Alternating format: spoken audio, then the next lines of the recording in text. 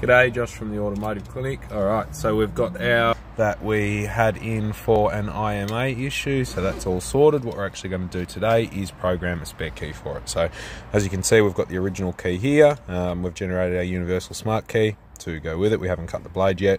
As you can see, I've got the battery in there, but nothing's programmed yet. So we're going to follow through with the programming on the Autel and get this key programmed. Alright, as you can see, place the learn key in the vehicle and take all other keys out of the vehicle. Alright, so we've got our original learn key in the car here. Ignition switch is back on, so now it's going to go into the MO system. Alright, as you can see, key learning has been succeeded. So we're going to check that everything functions correctly. We'll hop out of this and this will finish off. Alright, we're in the Honda. New key here, as you can see.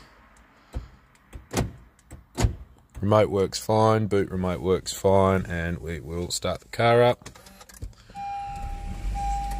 There we go, all good. So that's another smart key added to the car. Proximity function works as well. Now we're going to cut the emergency blade. Alright, we're decoding our old emergency blade, so once the key machine's decoded that, we'll cut the new blade, put the key together, and then job's done.